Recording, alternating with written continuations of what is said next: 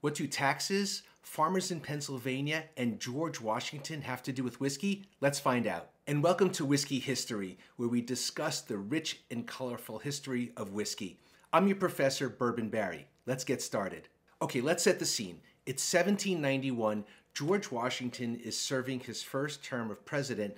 The Constitution has been recently ratified, and the United States is still feeling out the structure between centralized government and the powers of the states.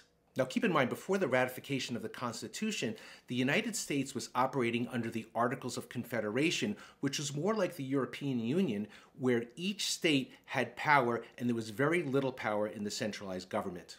With the ratification of the Constitution, more power was now shifted to a centralized government. And this change was really important because the United States had amassed massive debts from fighting the Revolutionary War, and without the ability to raise taxes and funds, there was no way to pay back these debts. And in 1791, the whiskey tax was the first tax levied on a domestic product by the new federal government.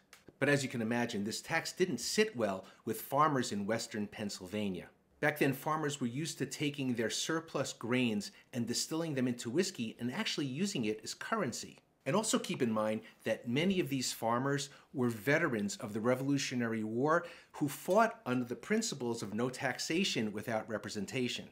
But on the other hand, the federal government maintained that taxation was a legal part of congressional taxation powers. So here we have on one hand this newly formed federal government exercising their new powers to levy taxes versus an independent group of farmers who don't want to be taxed. And not only did the Pennsylvania farmers not pay their taxes, they went as far as attacking the home of the local tax inspectors.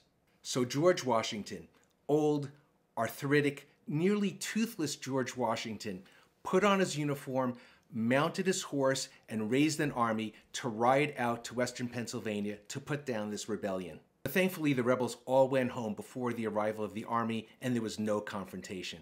The Whiskey Rebellion demonstrated that the newly formed government had the power and the will to suppress violent insurrections, although in states like Pennsylvania and Kentucky, that whiskey tax remained exceedingly difficult to collect.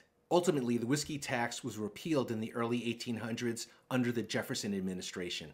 Historians maintain that this episode actually strengthened U.S. nationalism because people appreciated how well Washington handled the rebels without having to resort to tyranny. So the next time you pick up a Pennsylvania rye, think about the rich history and tradition behind it. I'm your professor, Bourbon Barry. Thanks for watching.